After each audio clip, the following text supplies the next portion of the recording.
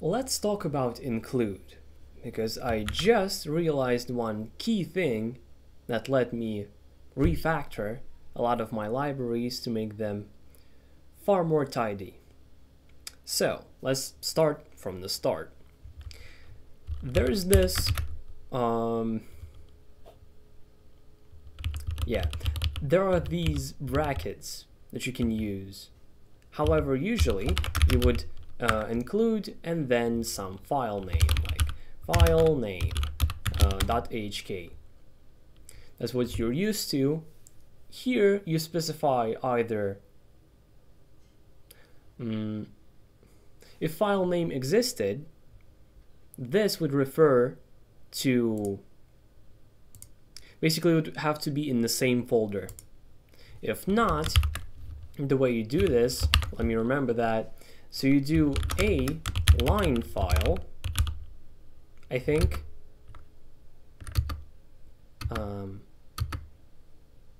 What is that? Hold on, let me fix something. Alright, so line file, I think. Well, we'll figure it out more concretely. Then you go up. 2 dots in paths, if you didn't know, means the top folder. So currently we're in the test directory. And if we use 2 dots, now we're in the main directory. And say that file is there. But let's check, just to be sure, what line file is. Because as I remember, it's the line of the script. So line file. Now, the full path and name to the file. So in this case, a line file is hktest.hk.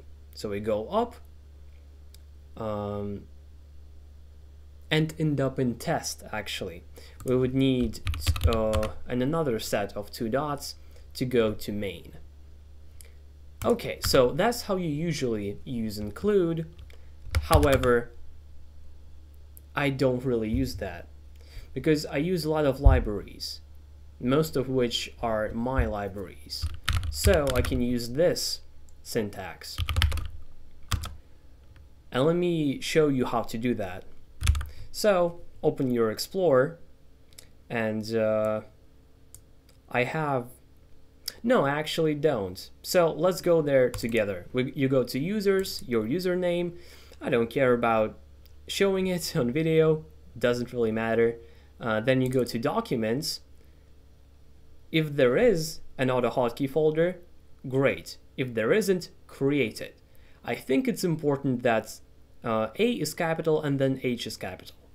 It might not matter, but it works for me this way.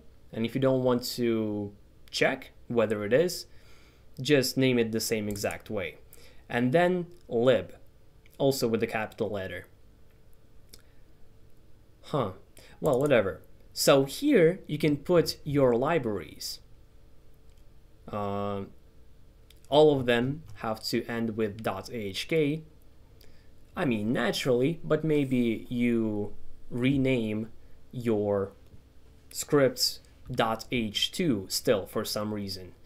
I explain in my install AHK video why you don't have to anymore. So here they are, all of my libraries, and there's even a folder. This is actually what I learned. But before this, we can use include, open that, and here we go. We have all the files in that folder. Now, this is actually called the standard library location. Not really. Let's actually see what it's called correctly. Include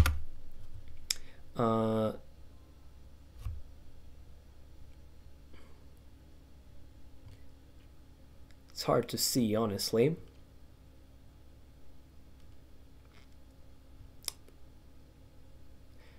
Well, it's called something. And basically, you can put your scripts into that folder that I just showed you, or say I'm in test, I can create a folder called lib, also starting with the capital letter, and put my scripts there. And then I can use this same syntax to include files in that folder. So first, say you have the same name for two libraries. One is in test lib, and it's called SDF. And the same script with the same name in the standard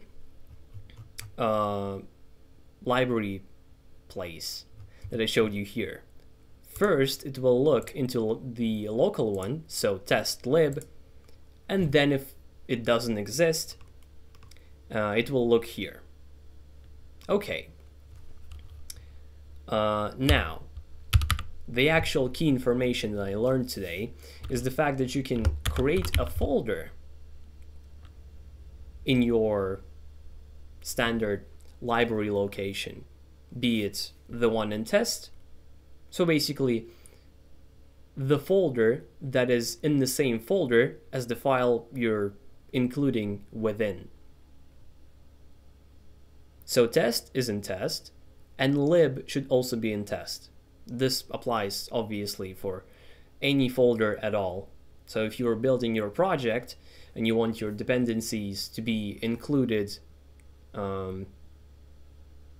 within that project without needing to refer to some odd, strange,